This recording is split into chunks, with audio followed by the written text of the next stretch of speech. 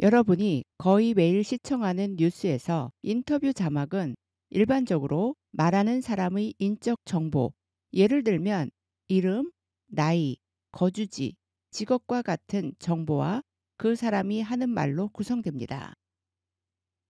지난 강좌에서는 포토샵에서 만든 이미지를 배경으로 사용하는 뉴스 인터뷰 자막을 만드는 방법을 보여드렸었는데요. 오늘은 포토샵 배경 이미지를 사용하지 않고 프리미어 프로에서 직접 배경 상자를 만들어 인터뷰 자막에 적용해 보려고 합니다.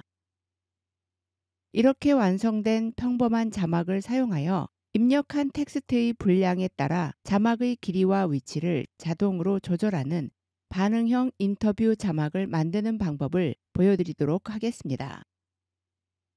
인터뷰 시퀀스에서 스페이스바를 눌러 영상을 플레이하면 인터뷰하는 목소리를 들을 수 있습니다. I am well aware of President Syngman Lee's four founding ideologies of the Republic of Korea. They are the liberal democracy, free market economy, Korea-US alliance, and foundation of nation based on Christianity. 인터뷰하는 사람의 말을 자막으로 만들어 보겠습니다. 영상에 자막을 입력하기 위해 툴스 패널에서 타입 툴을 선택하겠습니다.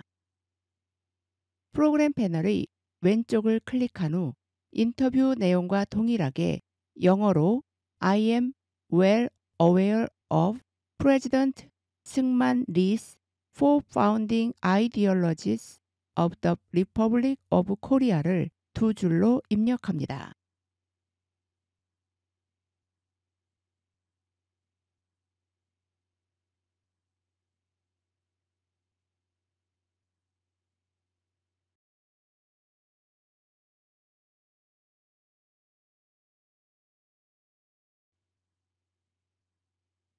텍스트 입력이 다 끝났다면 툴스 패널에서 셀렉션 툴을 선택합니다. 프로그램 패널에서 입력한 텍스트가 선택된 상태로 이센셜 그래픽스 패널에서 폰트는 에이리얼, 폰트 스타일은 레귤러를 선택합니다.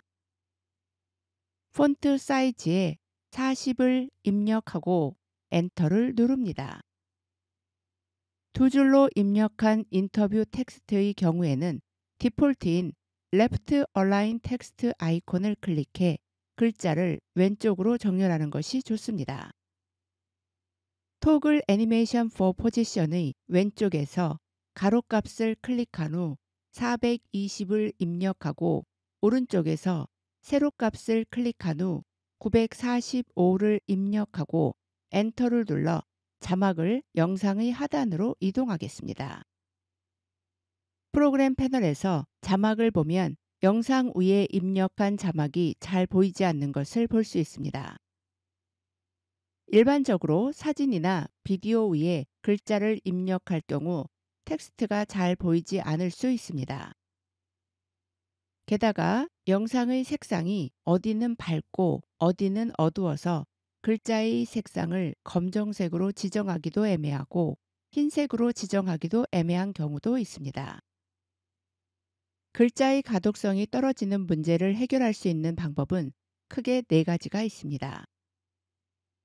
Subtitles 시퀀스 탭을 클릭해 미리 만들어 놓은 자막 샘플을 보면서 말씀드리겠습니다. 첫째, 글자에 테두리 선을 추가하면 글자가 잘 보이도록 만들어 줄 수 있습니다. 둘째, 글자를 감싸는 배경 상자를 추가하면 이미지와 텍스트 사이의 영역을 시각적으로 분리해 주기 때문에 복잡한 영상이나 사진 이미지로부터 텍스트를 잘 보이게 만들 수 있습니다. 셋째, 글자에 그림자를 추가하면 글자의 가독성을 높일 수 있습니다. 넷째, 앞에서 말씀드린 스타일이나 효과들을 적용하고 싶지 않고 순수하게 글자 그대로 사용하고 싶다면 사진이나 영상의 장면에서 최대한 이미지가 복잡하지 않고 단순한 배경처럼 보이는 공간으로 텍스트를 배치하면 가독성을 높일 수 있습니다. 이때 텍스트의 색상은 배경 이미지의 명도와 반대가 되는 색상을 사용하면 자막 텍스트의 가독성을 높일 수 있습니다. 방금 말씀드린 방법 중 오늘 만들어 볼 인터뷰 자막에는 배경 상자를 추가하는 방법을 적용해 보겠습니다. 인터뷰 시퀀스 탭을 클릭하겠습니다. 프로그램 패널에서 텍스트를 선택하고 이센셜 그래픽스 패널의 어피어런스 영역에서 필의 컬러 상자를 클릭합니다. 컬러 피커 대화 상자에서 검정색을 선택한 후 엔터를 눌러 텍스트를 검정색으로 만듭니다. 어피어런스 영역에서 백그라운드를 체크하면 배경을 위한 세부 옵션이 표시되는 것을 볼 수 있습니다. 검정색 자막을 감싸는 배경 상자의 색상을 지정하기 위해 백그라운드의 컬러 상자를 클릭하겠습니다. 컬러 피커 대화 상자에서 흰색을 선택한 후 OK를 클릭합니다. 자막 글씨에 배경 상자가 추가된 것을 볼 수 있습니다. 그런데 배경 상자가 자막의 상하 좌우와 딱 맞다 보니 답답한 느낌이 들죠. 배경 상자의 크기를 조절해 자막 주변으로 어느 정도 여유 있게 감싸는 배경 상자를 만들어 보겠습니다. 백그라운드의 세부 옵션에서 오퍼서티에 100, 사이즈에 20을 입력한 후 엔터를 누릅니다. 글자를 여유 있게 감싸는 배경 상자가 만들어졌기 때문에 글자만 있을 때보다 가독성이 좋아진 것을 볼 수 있습니다. 잠시 백그라운드의 세부 옵션을 살펴보겠습니다. 방금 보신 것처럼 오퍼서티에서 배경 상자의 투명도를 조절할 수 있고 사이즈에서 배경 상자의 크기를 지정할 수 있습니다. 코너 레디우스에 클릭하여 원하는 둥글기 값을 입력하거나 또는 둥글기 값에 마우스를 오른쪽 또는 왼쪽으로 드래그하면 배경 상자의 코너 모양을 좀 더 둥글게 만들거나 또는 덜 둥글도록 둥글기 정도를 조절할 수 있습니다. 지금은 직각의 코너 모양이 필요하기 때문에 단축키 컨트롤 Z를 눌러 취소하겠습니다. 이번에는 인터뷰 자막 텍스트 상단에 인터뷰하는 사람의 기본 인적 사항을 표시해 보겠습니다. 이센셜 그래픽스 패널 상단에서 뉴 레이어 아이콘을 클릭한 후 텍스트를 선택합니다. 이센셜 그래픽스 패널에 뉴 텍스트 레이어라는 레이어가 추가되고 프로그램 패널에도 뉴 텍스트 레이어라는 텍스트가 추가된 것을 볼 수 있습니다. 프로그램 패널에 추가된 텍스트는 방금 전 설정을 기준으로 만들어지는 특성이 있기 때문에 보시는 것처럼 검정색 글자에 흰색 배경 상자가 자동으로 적용됩니다. 프로그램 패널에서 뉴 텍스트 레이어 텍스트를 인터뷰 자막 왼쪽 상단으로 이동한 후 텍스트를 더블 클릭해 인터뷰하는 사람의 이름과 기본 정보, 도시, 나라를 입력합니다. 저는 영어로 프로페서 그레이스 킴, 서울, 코리아를 입력하겠습니다.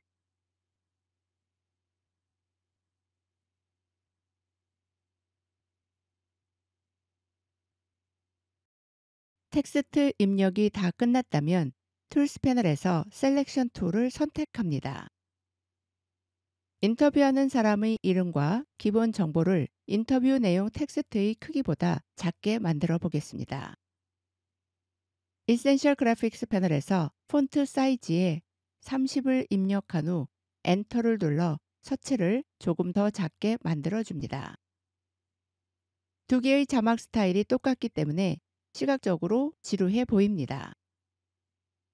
텍스트 배경 상자의 색상을 변경하기 위해 백그라운드의 컬러 상자를 클릭하겠습니다.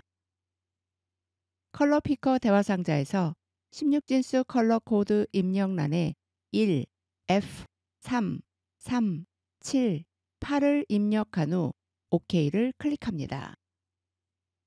변경된 어두운 파란색 배경 상자 색상을 기준으로 보면 검정색 텍스트와 명도 차이가 거의 없어 텍스트가 잘 보이지 않기 때문에 텍스트의 색상을 흰색으로 변경해 보겠습니다.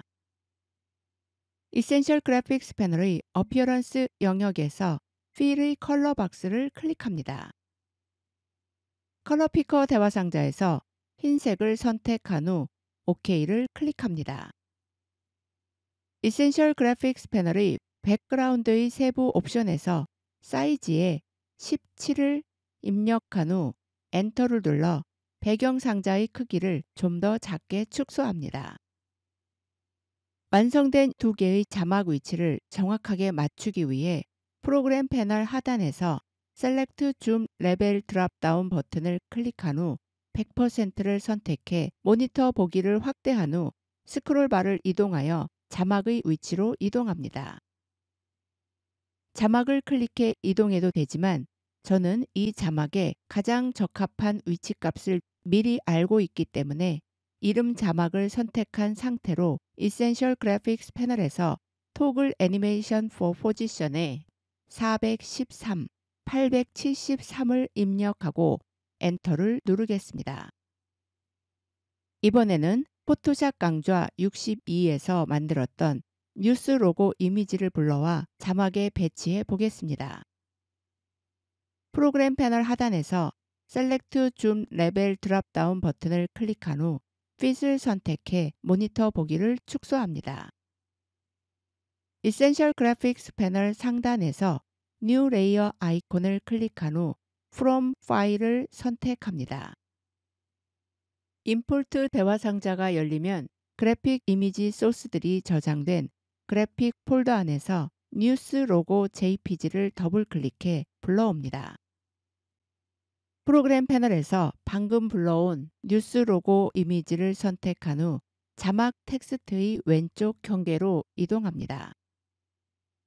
Essential Graphics 패널에서 레이어로 불러온 외부 이미지 파일은 프로젝트 패널에 자동으로 추가됩니다.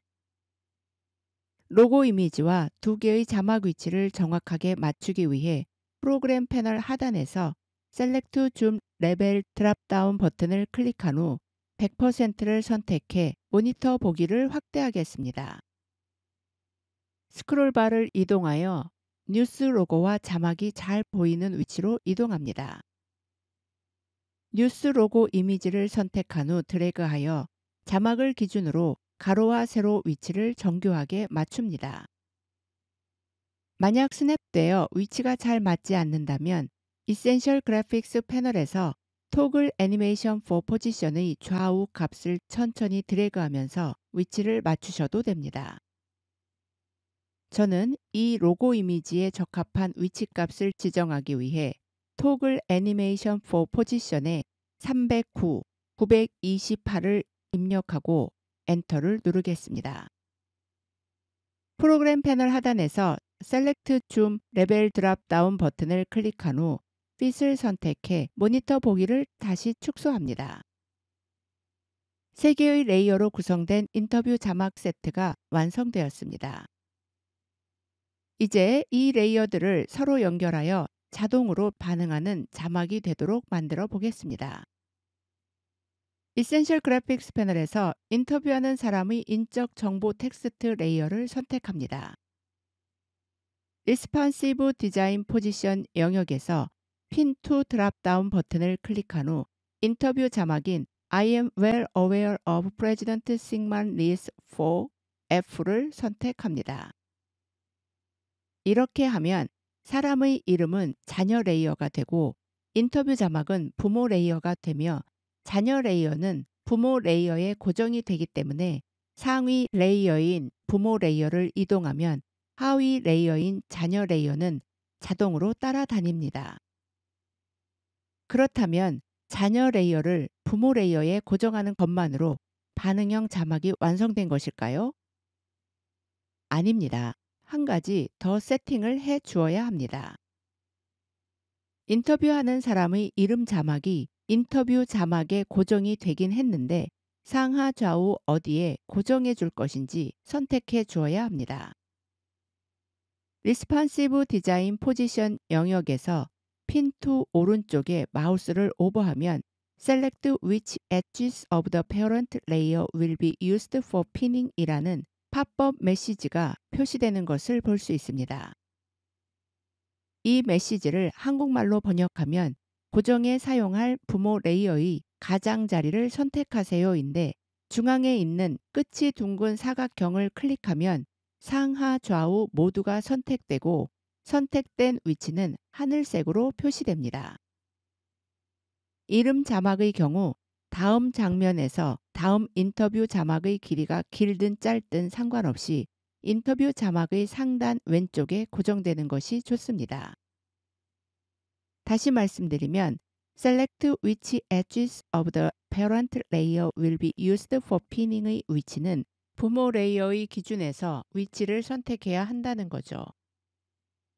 핀 to 오른쪽에 있는 Select which edges of the parent layer will be used for pinning 영역에서 오른쪽과 하단의 위치 아이콘을 클릭해 선택을 해제하면 왼쪽과 상단 위치만 선택됩니다. 프로그램 패널에서 부모 레이어인 인터뷰 자막을 클릭하고 이동해 보면 자녀 레이어인 이름 자막이 인터뷰 자막에 고정되어 함께 이동하는 것을 볼 수 있습니다. 물론 아직 고정 대상과 위치가 지정되지 않은 뉴스 로고 이미지는 전혀 영향을 받지 않는 것을 볼 수 있습니다. 단축키 컨트롤 Z를 눌러 취소하겠습니다. 이번에는 뉴스 로고 이미지의 고정 대상을 지정하고 고정할 위치도 지정해 보겠습니다. 이센셜 그래픽스 패널에서 뉴스 로고 이미지 레이어를 선택합니다. 여러분이라면 뉴스 로고 이미지를 인터뷰하는 사람의 이름과 정보를 보여주는 상단 자막과 하단의 인터뷰 자막 중에서 어디에 고정하는 것이 맞다고 생각하세요? 네, 그렇습니다. 뉴스 로고 이미지의 경우에는 자막 글자 수의 변화가 상대적으로 적은 상단 자막에 고정하는 것이 좋습니다. 리스폰시브 디자인 포지션 영역에서 핀 투 드랍다운 버튼을 클릭한 후 인터뷰하는 사람의 이름과 정보 텍스트인 프로페서 그레이스 킴 서울 코리아를 선택합니다. 그렇다면 뉴스 로고 이미지의 경우는 상단 자막의 어떤 위치에 고정하는 것이 맞을까요? 사람 이름과 정보를 표시하는 자막의 상단과 왼쪽에 고정하는 것이 좋습니다. 핀 투 오른쪽에 있는 Select which edges of the parent layer will be used for pinning 영역에서 상단과 왼쪽을 클릭해 고정할 위치를 지정합니다. 프로그램 패널에서 로고 이미지의 부모 레이어로 지정된 이름 자막을 이동해 보면 자녀 레이어인 로고 이미지가 이름 자막에 고정되어 함께 이동하는 것을 볼 수 있습니다. 그러나 인터뷰 자막은 전혀 영향을 받지 않는 것을 볼 수 있습니다. 단축키 컨트롤 Z를 눌러 취소하겠습니다. 이번에는 뉴스 로고 이미지를 이동해 보겠습니다. 당황스럽게도 보시는 것처럼 뉴스 로고 이미지를 이름 자막에 고정했음에도 불구하고 혼자만 이동한 것을 볼 수 있습니다. 단축키 컨트롤 Z를 눌러 취소하겠습니다.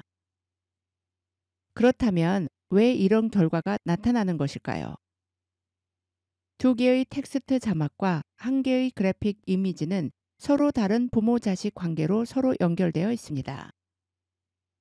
그렇다면 이것들 중에서 가장 상위 레벨의 레이어는 무엇일까요? 맞습니다. 인터뷰 자막이 최상위 레이어가 됩니다. 가족 관계로 비교해보면 인터뷰 자막이 할아버지이고 이름 자막이 아들, 뉴스 로고 이미지가 손자가 되는 거죠. 프로그램 패널에서 최상위 레이어인 인터뷰 자막을 선택하고 드래그 해보면 이름 자막과 뉴스 로고가 함께 이동하는 것을 볼 수 있습니다. 그렇다면 서로 연결된 레이어임에도 불구하고 왜 이런 다른 결과가 나타나는 것일까요? 그 이유는 반응형 자막은 서로 고정되어 있어도 선택한 레이어가 어느 것인지에 따라서 반응하는 대상이 달라진다는 특징을 갖고 있기 때문입니다. 좀 더 자세히 설명드리자면 최상위 개념인 부모 레이어를 선택하고 이동하면 아들과 손자 레이어가 함께 반응하게 됩니다. 그러나 아들 레이어를 선택하고 이동하면 할아버지 레이어에 고정이 되어 있음에도 불구하고 선택된 레이어가 아들 레이어이기 때문에 부모에게 독립적인 상태가 되어 영향을 주지 않습니다. 이러한 이유로 아들 레이어에 고정된 손자 레이어만 영향을 주어 손자 레이어만 이동하게 됩니다. 같은 원리로 손자 레이어인 뉴스 로고 이미지를 선택하고 이동하면 부모 레이어에 고정이 되어 있음에도 불구하고 선택된 레이어가 손자 레이어이기 때문에 부모 레이어로부터 독립적인 상태가 되어 영향을 주지 않습니다. 따라서 손자 레이어만 단독으로 이동하게 됩니다.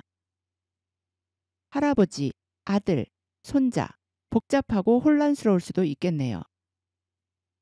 지금까지 설명한 것을 종합해서 말씀드리면 서로 연결된 레이어일지라도 선택된 레이어가 어느 것인가에 따라 영향을 받는 대상이 달라집니다.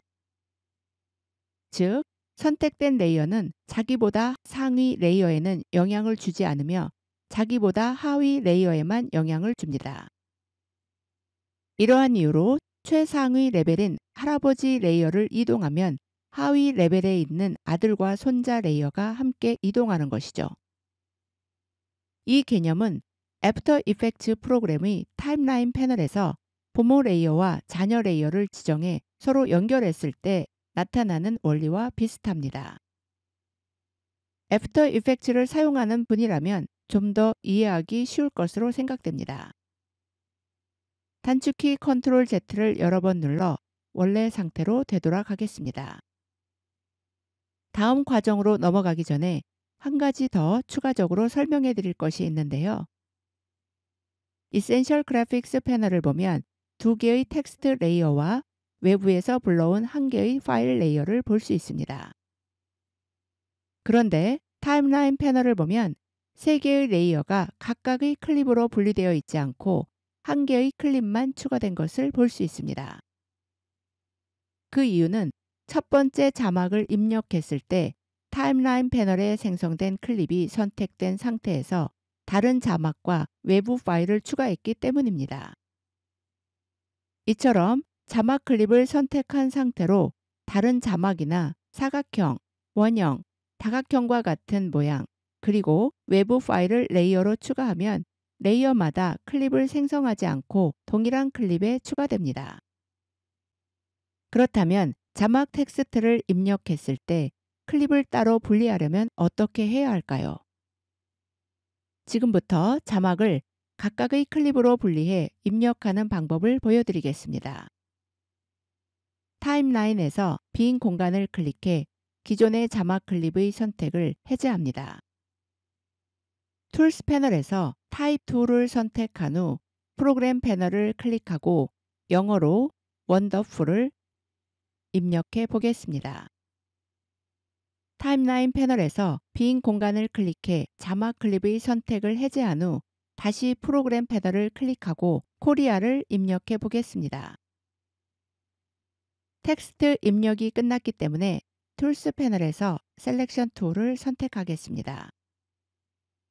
타임라인 패널을 보면 입력한 자막들이 각각 분리된 클립으로 만들어진 것을 볼 수 있습니다. 방금 보신 것처럼 먼저 입력한 자막 클립의 선택을 해제한 상태에서 새로운 자막을 입력하면 클립이 분리된 상태로 자막 클립이 만들어집니다.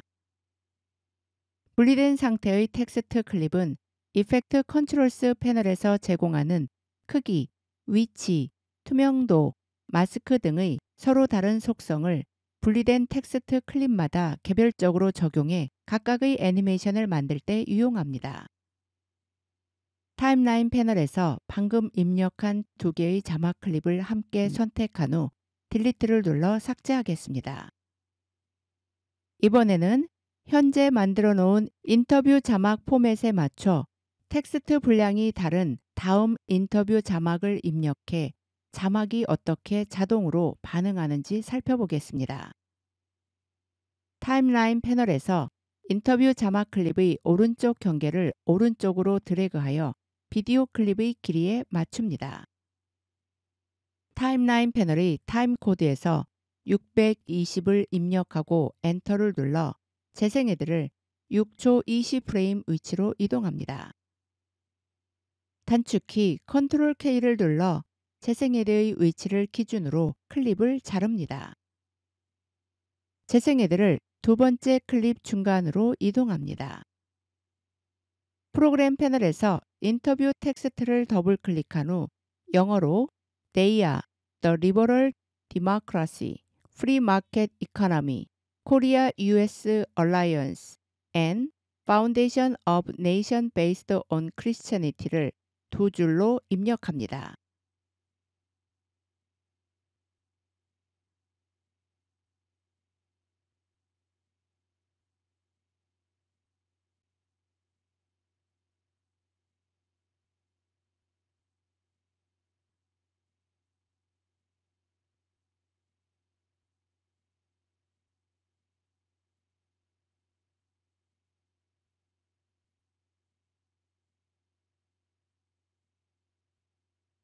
텍스트 입력이 끝났다면 툴스 패널에서 셀렉션 툴을 선택합니다. 로고 이미지와 이름 자막이 최상위 레벨에 있는 인터뷰 자막의 영향을 받기 때문에 입력한 할아버지 레이어인 인터뷰 자막의 길이가 달라져도 공간이 분리되지 않고 위치가 고정되는 것을 볼 수 있습니다.